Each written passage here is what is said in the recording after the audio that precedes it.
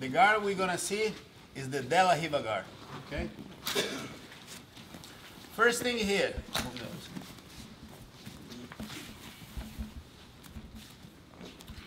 there is two ways of De La Riva guard. Two approaches. One, I have both sleeves. My foot is gonna get inside and I'm gonna place in the side of his thigh. That's the first approach, okay? The second approach, my hand instead of here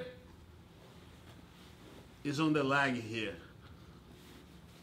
Either hook grip or hand here. That's the two basic ways to set up the De La Riva guard, okay? The first one here, the technique that we're gonna learn here is called the balão, okay? So we are here. What happened now? He put the base here on me. I bring both of his arm with me and I put him in the air, okay? What happened? I throw him always to the side of the hook that is over there.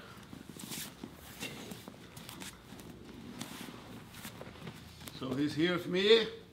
I hold it. Boom, I put the hook. He put the base. Look, look, look. I bring it. But I pull the hook with me too. I do this. Okay? So I'm here. Boom, base. I push a little bit. Boom.